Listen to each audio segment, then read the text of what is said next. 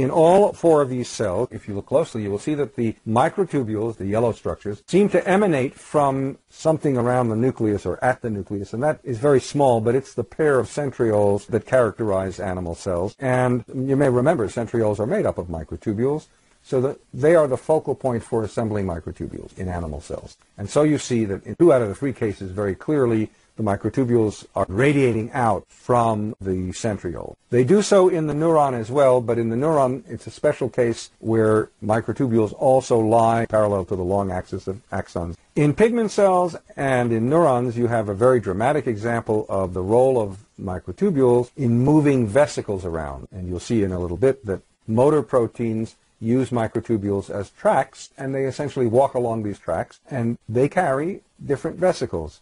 In the case of a pigment cell, in the skin of a chameleon, when the chameleon darkens because it's against a dark background, pigments that are otherwise concentrated in the middle of the cell spread and darken the cell, and that's how a chameleon can change color. It responds neurally, and the pigment cells then move their vesicles containing melanin and other pigments outward in this fashion so that the pigments radiate throughout the cell and darken the cell. In the case of the neuron, the vesicles that are moving from the cell body at the upper left down to the nerve ending at the lower right are, of course, the vesicles containing neurotransmitters. Neurotransmitters are then synthesized in the cell body and conveyed along microtubule tracts by motor proteins to the nerve ending, where they're going to sit around and wait for a nerve impulse to cause the vesicles to fuse with the nerve ending and release their neurotransmitter to affect either another nerve or a muscle cell.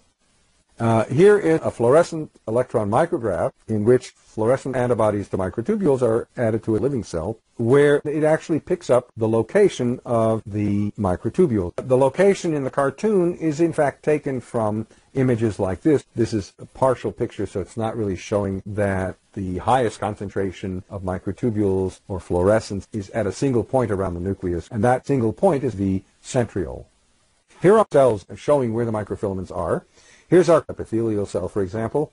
In the columnar cell, the microfilaments are organized roughly around the cell in what's called the cell cortex, which is the cytoplasm immediately below the cell membrane. If this is a cell lining your small intestine, then the structure you're looking at the top of the cell, of course, are microvilli, and the actin filaments not only are in the cortex of the cell as a whole, but also penetrate the microvilli. Here's our neuron again. The shape of the cell, especially the structure of the axon, is in part due to the alignment of actin filaments also along the long axis. But this doesn't seem to be involved too much in mobility of vesicles. That's a function of the microtubules. To the right of the neuron are an attached and an unattached fibroblast. Now, microfilaments have a very different organization depending on whether the cell is attached to a surface called a substratum or whether the cell is suspended in medium. An unattached fibroblast takes on roughly an oval or spherical shape, and like the columnar cell, the actin is organized largely in the cortex just under the cell membrane to form a cortical ring of actin filaments or microfilaments, which allow the cell to have this sort of rounded shape. When a cell like this attaches to a surface, however, one of the first things it's going to start to do is flatten out and then start to move. That will require a reorganization of the microfilaments, and that's what you see looking so different in the attached fibroblast. In the picture of the microtubules, whether a fibroblast, for example, is attached or unattached, the distribution of microtubules is going to be pretty much the same. So it's the microfilaments that rearrange and allow cells to change shape readily when they are attached versus when they're unattached. And here is a fluorescence micrograph using fluorescent antibodies localizing actin bundles in cells. Look at the attached fibroblast in the cartoon and look at the fluorescence micrograph, and you get a sense of these crisscrossing fibers that look like they are penetrating the processes that this cell is extending. Those are the pointy parts, processes being extended by the cell. You see that in the cartoon.